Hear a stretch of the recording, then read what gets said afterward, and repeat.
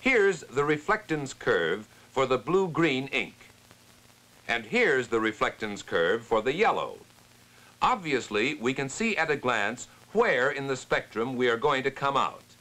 Green.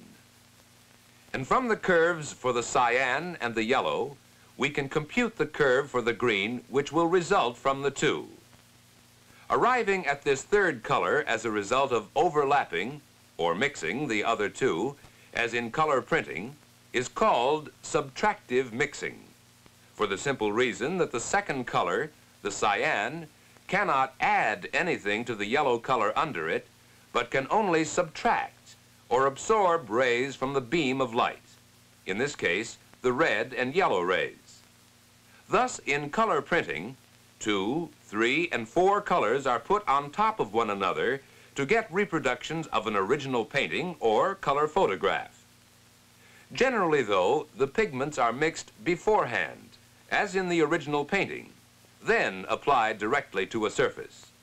Nevertheless, if the pigments are transparent, the color of the mixture can be accurately predicted by the reflectance curves of the colors to be mixed.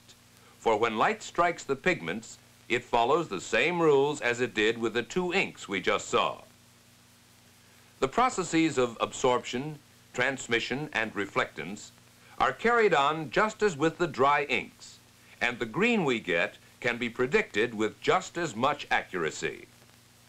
Without this knowledge, this ability to know exactly how to determine and how to arrive at a desired color, not once, but thousands and thousands of times over, without this knowledge, virtually everything we have about us, from our clothes to our food packages, would look strange indeed.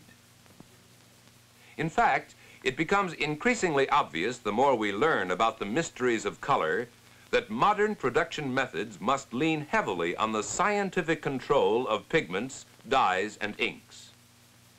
So far, we have only considered subtractive color mixture, that is, where certain colors are filtered out, leaving others. What we are going to see now, however, is something else again, additive color mixture. Here is a pattern composed of alternating blue and yellow squares. But seen at a distance, where the eye can no longer distinguish the individual squares, we find that the two colors blend or mix. They blend in the eye, however, and not into the green we would expect by mixing two paints of these colors, but rather into a light gray. This too can be predicted by taking an average of the reflectance curves for the two colors. The curve we get from this average of the other two curves indicates a gray because of its flatness, meaning, as we can see, that it is neither high nor low at any particular wavelength, but is about the same for all. Here is another way of demonstrating additive color mixture, the Maxwell disc. The colors are rotated until again the eye can no longer distinguish them separately and sees only their mixture, which turns out to be the same gray as with the squares of blue and yellow. In general, artists use the subtractive method by mixing their colors before applying them to a surface. But there is one school of painting which utilizes additive mixture. The French impressionist Seurat was the first modern painter to make use of the technique of pointillism, which is nothing more than the laying on of small, individual dots of paint, which when juxtaposed in the mass, blend together in exactly the same manner as the blue and yellow squares did. But in this case, their colors were selected to produce an extremely lifelike effect. And a far cry from the 19th century French painting, it is interesting to note that today, the most up-to-date commercial application of additive mixture occurs in the most modern art form, color television, where the same principles hold. When we saw the yellow and blue squares a moment ago, we thought they would result in green.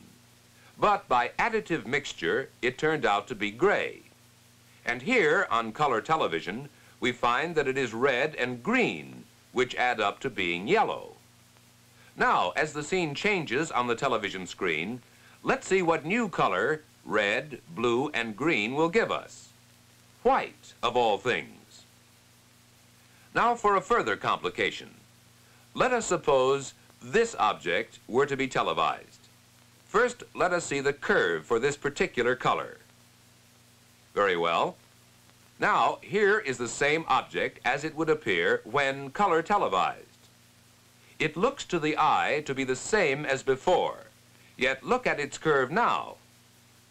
Strangely enough, although the colors of the object appeared to be the same when seen with the naked eye as when seen on color television, the curves for each are quite different. The explanation? It comes down to this: the human eye and how it sees. Another whole new field, and one we haven't time even to begin exploring in this film. We have found, however, that color is not an intrinsic property of physical objects, but depends to an equal or greater extent on different kinds of light and on the nature of the human eye. We have seen something of the behavior of color and light. Refraction, reflection, transparency, opacity, subtractive mixture, additive mixture.